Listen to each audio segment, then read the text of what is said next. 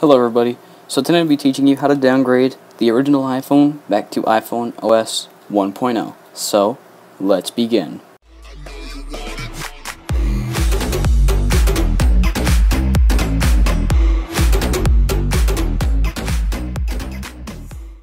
Okay, so first of all, before you downgrade your device back to iPhone OS 1.0, your serial number has to match what I'm about to say. So, the third number of the serial number has to be a 7. Then the fourth and fifth number have to be 48 and below. So anything higher than 48, it will not work. So keep that in mind. If it is anything higher, you cannot downgrade to 1.0. So let's begin the process. So the first thing you want to do is put the original iPhone into Dfu Mode. So if you don't know how to use Dfu Mode, you hold the power and home button for 10 seconds and then release the power and continue home for 15 seconds. So after you've done that, alright, so you want to install iTunes from the link I have below. It was all the things that you need. So you're going to need the IPSW, Z iPhone, this thing, Z iPhone, and Z iPhone 3.0. That will all be in the same folder. Now, for it to work on Windows XP, because you will need Windows XP for this, it is required. So after you have all this done, you need to have .NET framework, I think it's called.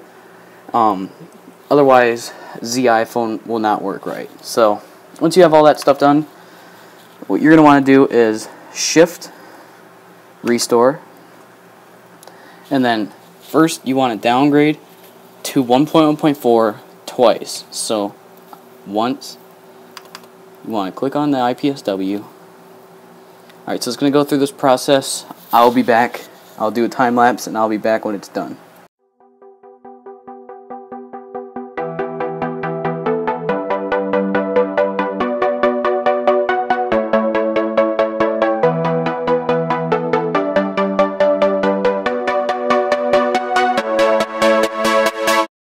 Alright, so when you get this error 1015, that is perfectly fine. Your iPhone should look like this. Should be on the screen.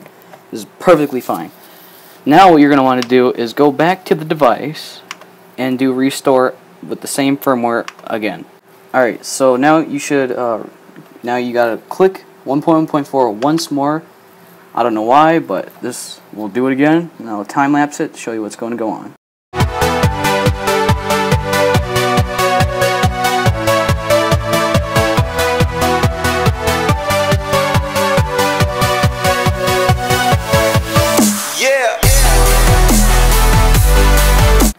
Alright, so once it's done restoring the second time, you should get the same error. If you don't, just try again. Alright, so you click OK now. It's going to tell you all about the stuff. Alright, so this is where Z iPhone comes into play. Z iPhone patch, sorry. This one with the iPod. So you want to open that up. Alright. This is the two things you want. You want debug, boot, and then iErase. You want to check both of those and click start. I'll have the camera angled at a position. There you go. Click start.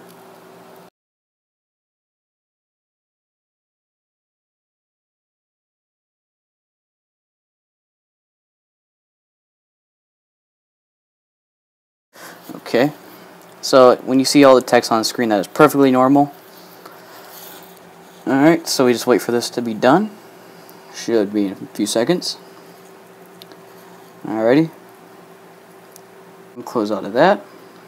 Close out of here. Alright, wait for this to boot up. Alright, so now it's gonna on the activation screen, so you're gonna want to open up iTunes again. Perfectly normal.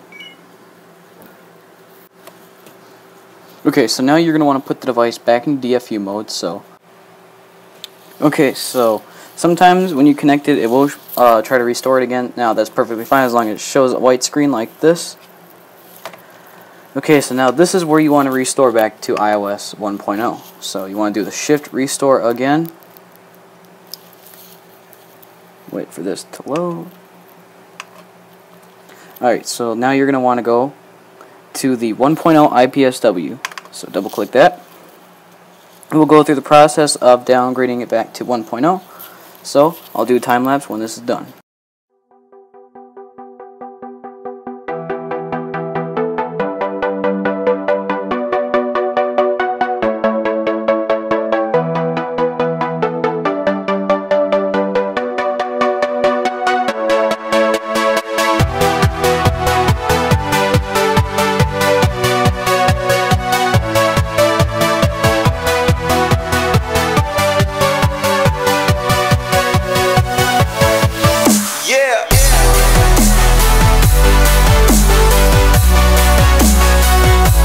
So if you get error 1002, that's perfectly fine, and then you should see a screen like this. Please connect to iTunes.